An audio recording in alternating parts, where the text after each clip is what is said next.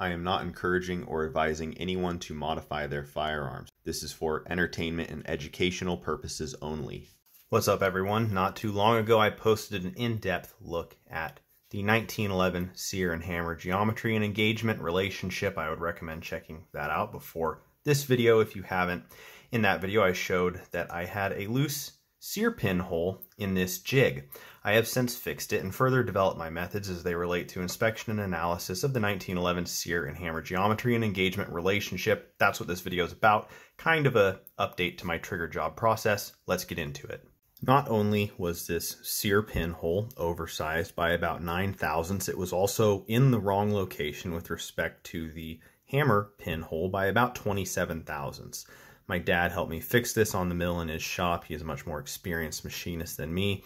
First, we located and zeroed the X and Y axis off the existing hammer pin hole using a 157 thousandths gauge pin and a 1/2 thousandths dial indicator. Then traveled the necessary distance in each direction to the correct location of the Sear pinhole, according to this diagram from the M1911 manual by Jerry Kuhnhausen. Since there was already a hole there, the point of a drill bit would hit it and just walk all over the place, screwing up my location. So we established the new hole with a 3/16 end mill first and used a letter C drill bit to create an undersized hole for a 2510 reamer. We reamed the hole out, which gave us a light press fit with this .250 drill bushing that has a hole of the correct size for my new Sear pin. The new pin is a Z plus tolerance 111 thousandths gauge pin that I cut to the correct 3/4 inch length. I had already fit a hammer pin to this jig before. Now I have two very tight fitting pins. How close did I get to the proper spacing specification from the hammer pin hole with my new Sear pin hole? If we look at the diagram, the horizontal distance between the two pins is the difference of these two dimensions, 371 thousandths. The vertical distance is the sum of these two dimensions, 268 thousandths. If we consult the theorem of our good homie Pythagoras, the hypotenuse of the right triangle created by these two dimensions is 0.4576. That is the ordnance specification for the true dimension of these two pins with respect to one another.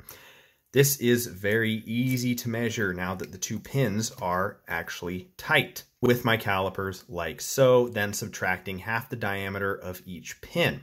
I got a measurement of 456 thousandths. That is about 1.5 thou off the desired dimension, and these calipers have an accuracy of plus or minus 1/2 thousandth, so I'm somewhere between 1 and 2 thousandths off of the correct dimension. I'm pretty pleased with that. I also measured parallelism of the pins along the 300 thousandths width of my Sear and hammer. I could not measure any deviation, so that means I'm just within the plus or minus 1/2 thou accuracy of my calipers. Dope.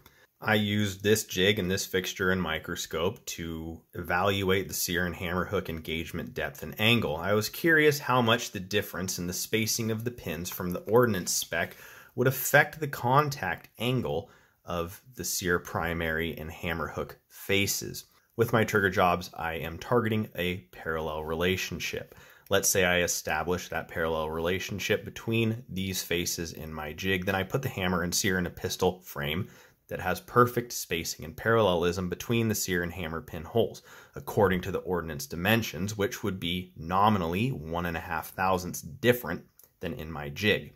That changes the face contact angle by about 0.4 degrees. With my inspection and analysis methods, I would likely not even be able to see that, nor could I even measure it accurately. For the purposes of my trigger jobs, the spacing of the pins in my jig is close enough. I establish rough hammer hook and Sear tip geometry and the parallel relationship between the two faces. I calculated that a 1/4 turn of the adjustment screw on my Sear cutting jig results in about a 2-degree primary face angle change for in-spec Sear lengths. So I can get this parallel relationship pretty damn close. Once it looks about like this, I snap a picture of it through the microscope at 20x magnification. I upload that into my image editing software where I have a saved calibration file for 20x mag, and I can just draw lines on the picture and it tells me the dimensions in question. I have found this to be accurate to within about plus or minus 1/1000th of an inch.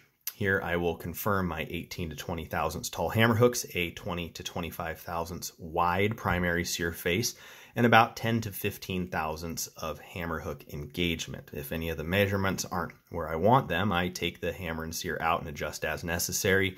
These measurements all vary with my desired trigger weight and action and the application of the pistol, but are almost always within the ranges I just gave.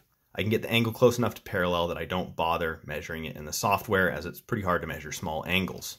Of course, the relationship I see in my jig is not going to be the same once the sear and hammer are in the frame of the pistol. The position and parallelism of the sear and hammer pin holes will vary from frame to frame. I got some gauge pins. I had to slightly undersize them from the spec of the holes called out in the ordnance drawing to account for varying hole sizes and different coating methods of frames. The sear pin is 109 thousandths and the hammer pin is 155 thousandths. On a standard single stack 1911, you can just pop the right side grip panel off and lay the hammer and the sear right on the frame, and you could even use the hammer and sear pin from the pistol. I like the idea of longer pins that contact the holes on both sides of the frame for a tighter fit and a better idea of parallelism. On a double stack 1911, we got this raised frame section for the grip module hugging the sear pin hole. I designed and 3D printed some press-on spacers for these pins, and the hammer and sear set on top of them. Due to the undersized pins and the variances in frames, this isn't going to be very accurate, and the relationship outside the frame up here will likely be different than inside the frame. But this is kind of more of a gut check after I've done more precise inspection and adjustments in the jig. The engagement depth won't change much, but I would be able to see a change in the face contact angle with my microscope and could adjust accordingly. Here's what the relationship looks like on the double stack frame. This is fine to me, and I'm going to leave it. I can also use these pins to measure the spacing and parallelism of the pinholes in the frame to varying degrees of accuracy based on the fit of the gauge pins in the holes. I could even throw that dimension in my 3D model and determine how much that should change my engagement angle for a given sear length, like I showed a moment ago. That covers what improvements to my tooling and changes to my inspection and analysis techniques I have made in an attempt to improve my 1911 trigger job process. I'm an engineer, so I attempt to quantify everything in my life to varying degrees of success. I am slowly quantifying more and more aspects of my trigger jobs, which give me the qualitative trigger feel I prefer while also making them more repeatable. It truly brings me joy and comfort. I've already redone the trigger job on this Mac 9 and it fucks. The next order of business is trying to get my hands on an Atlas Gunworks Perfect Match sear and hammer. They are always out of stock, so I don't know when that will be. When I do, I will make an in-depth inspection and analysis video so we can all get a good look at what the gunsmiths at Atlas Gunworks, who produce some of the best pistols in the world, consider an ideal hammer and sear engagement relationship. I hope you found parts of this video interesting or helpful. As always, thanks so much for watching. I'll catch you next time.